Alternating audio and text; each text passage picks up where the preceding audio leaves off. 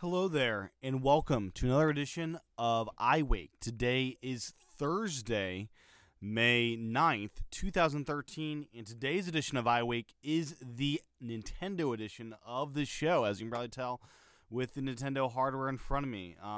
So today's show, let me go over just some news in the Nintendo realm.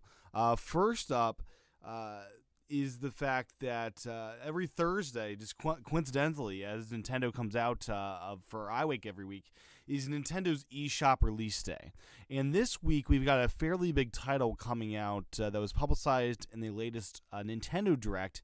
That is Mario and Donkey Kong Minis on the Move. It's got a lot of reviews across the net.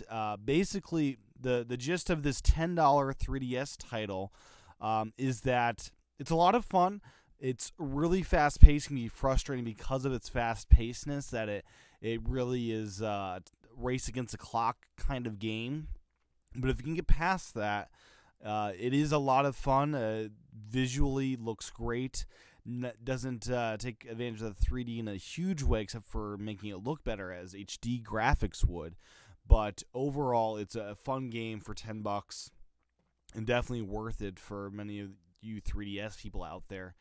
I'm not sure if I'll be picking this up, as I've got lots of titles to be going through. Currently, I'm going through, for the very first time, the Ocarina of Time. So I've never made it through a Zelda game. I played the original back when I was a kid, but could never finish it. And I never did understand those 2D Zeldas, but I think the 3D Zeldas, I'm really enjoying this first one, Ocarina of Time 3D. And so basically with that one, I'm really enjoying just the vastness of it and the beauty of that game, and being able to just explore this world that you're put in. So I'll have more thoughts as I go through this game, the Ocarina of Time. It's like a 40-hour game. So as I go through it, I'll have more and more thoughts about it. But that's what is keeping me occupied right now on that system. Meanwhile, we're hearing that Nintendo has announced its very first event for E3, where it'll be a big E3 Wii U showcase of software. I'm really curious to see what they'll be showing off there. I'm anxious to see the latest Mario in 3D. What's the follow-up to Mario Galaxy? That is a question on my mind, really big time. But today's show, let me just spend some time, and I think the meat of today's show should be spent upon EA and Warner Brothers and just third-party support on the Wii U and how that is going. It's kind of a sad thing that's going on right now. So first off, this week we had Injustice, which I actually picked up. Injustice, the DC basically Mortal Kombat game. It's a multi-platform game that I picked up for $35 from Toys R Us. It's a $60 game that was on sale in a big way at Toys R Us that I was able to pick up on its last day of sale. And I've been playing through that a little bit. It's really a good game. But the issue is with its DLC. It advertises on the box that DLC content is going to be available, that there's all these added online features that should be there, because they are actually there on the PlayStation 3 and Xbox 360 version. And Nintendo has advertised these things. They have talked about these features on press events that are held by Nintendo. So these are things that Nintendo is fully supporting and available in the eShop. You're able to do downloadable content as extra things to add on to your original game. That is fully supported by Nintendo, but it was announced earlier that, or not announced, I guess, just no comment on the fact that Wii U has been not getting any of this DLC content that the other consoles have been getting.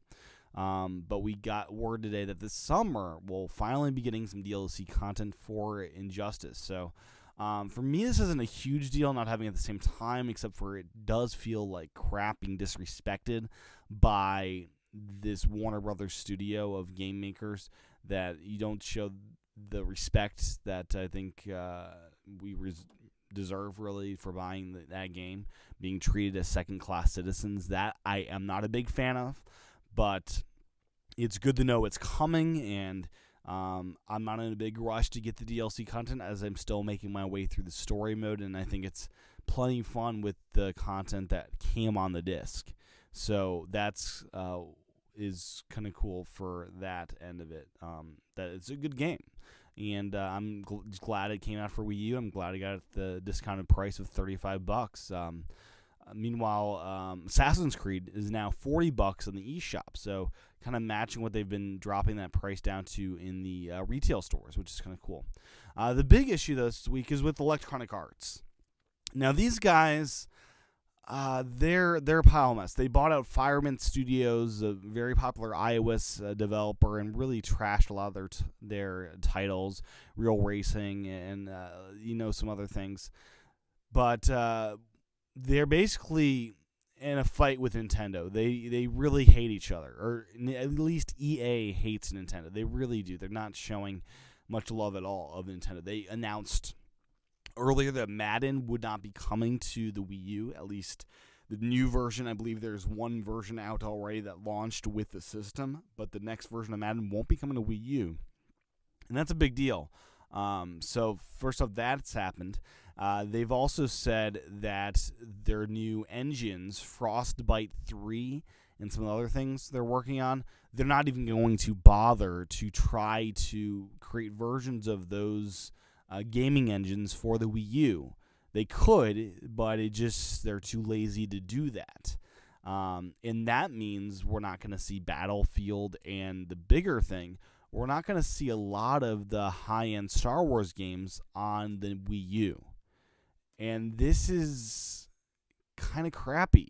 If LucasArts is going to license these guys out, basically the announcement, if you haven't heard, is that LucasArts/Disney has licensed out the Star Wars brand for exclusivity for the next few years to EA.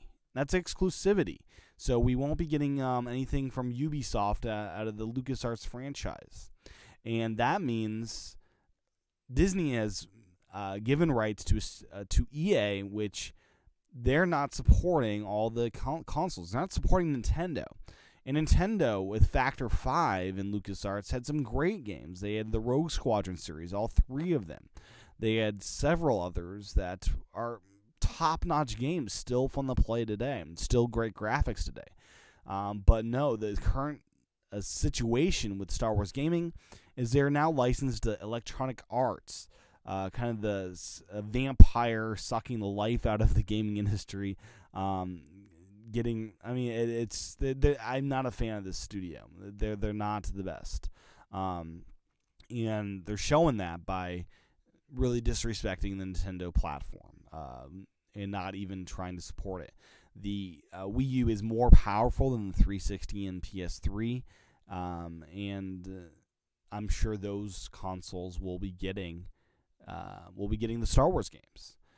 I'm not going to buy another system just because EA is being an idiot. If EA doesn't want my money, I won't give it to them. I'll continue playing my really old games, Rogue Squadron 2, Rogue Squadron 1, Episode 1 Racer, and the countless other ones. I've been picking up all those old Star Wars games, and most of them hold up today as great games. So that's just something of note here, that Electronic Arts is being really, really stupid, and I want to punch him in the face. I really do.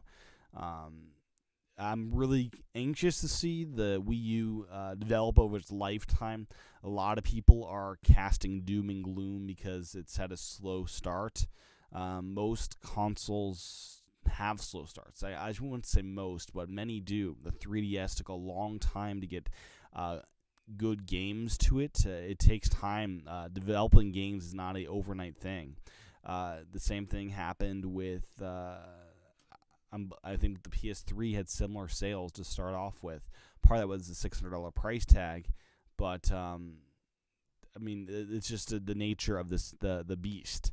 These consoles last 6-7 years, so it's not expected, for me at least, that I'll have a bunch of games to choose from. But there is so much doom and gloom out there about the Wii U, and I just don't get it, because there's a wide variety of games of all genres to choose from, and I have a great library of already. I've got Call of Duty, I've got Mario, I've got Zombie U. I've got Batman Arkham City. There's a bunch of games of all genres that are available now, and these games are big games. They take a long time to get through, and I've got more games in my library now than I'll be able to get through this year probably. I've got a ton of backlog to get through, but anyway, I'm very optimistic with the Wii U and its future of gaming library, and I'm excited to see what E3 brings, what announcements Nintendo will have, what will Mario Kart look like, what will these other games look like as they bring them to the Wii U this holiday season. This, I think, will be a huge holiday season for the Wii U as far as what games are coming out. And I'm really excited to see that happen.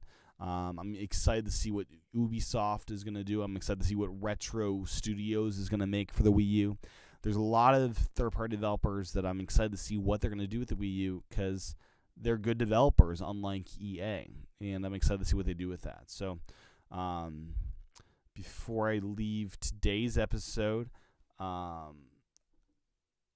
guess there's not much more to say. So thank you for tuning into today's show.